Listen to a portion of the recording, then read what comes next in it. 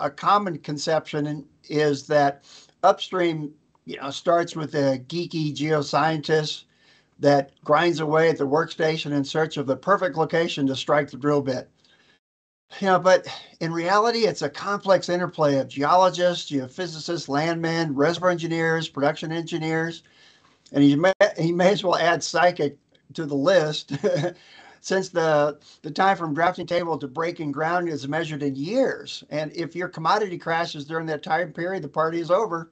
So you can think about this three-way interplay, between the scientists, landman, engineers, and maybe put it in musical terms. You start with a song like "Row, row, row your boat." Remember that? Row, row, and you hope you end up with a beautiful symphony.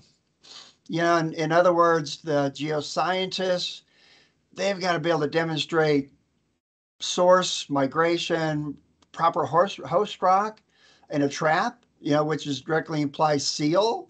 The landmen are out there back and forth, finding is the land leasable? Is it at realistic terms? And finally, the engineers, they need to be able to lift it and produce it at a commodity price that will eventually turn a profit. So there's this constant interchange back and forth between those disciplines, moving the ball forward.